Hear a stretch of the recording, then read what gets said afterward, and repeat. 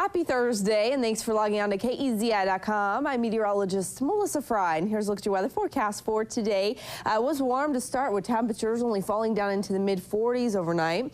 We did see some fog developing here overnight. It's a little bit of patchy fog and some low clouds here to start the day. That'll gradually break up, though, as we head into this afternoon. Should get some sun breaks and high temperatures up around 52 degrees. As we head into Friday and the weekend, we are going to continue to stay dry, although we'll also start to see some pretty dense fog forming.